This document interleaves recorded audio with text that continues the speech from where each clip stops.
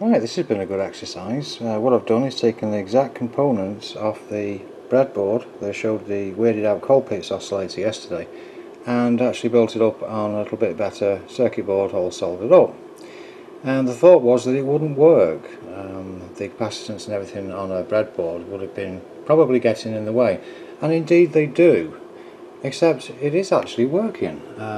The sine wave isn't showing quite right, but it's actually seeming to run at 21, 22, there we are, 21.9, 22.1 megahertz.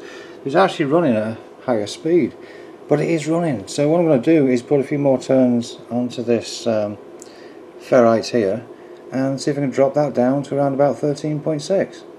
But it does work. Okay, now using the sniffer, it's better tuned.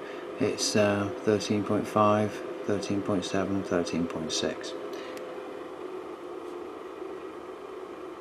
There we are, it's giving a bit of the wireless, so it's much better tuned up now.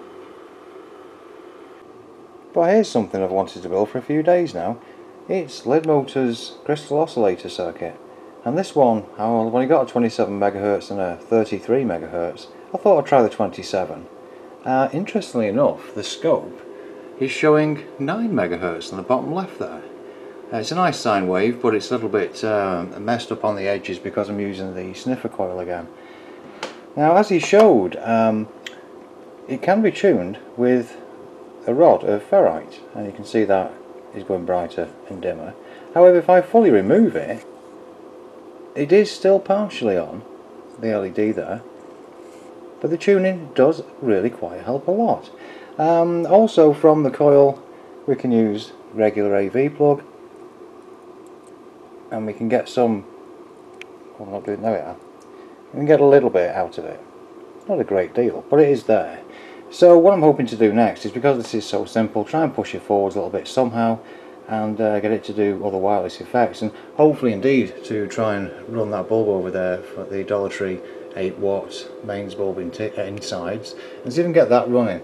This is only running at 5 volts from the USB there, so hopefully they'll all be able to do something with it, and we can improve this one, because this is a really good little setup, very easy to do as well.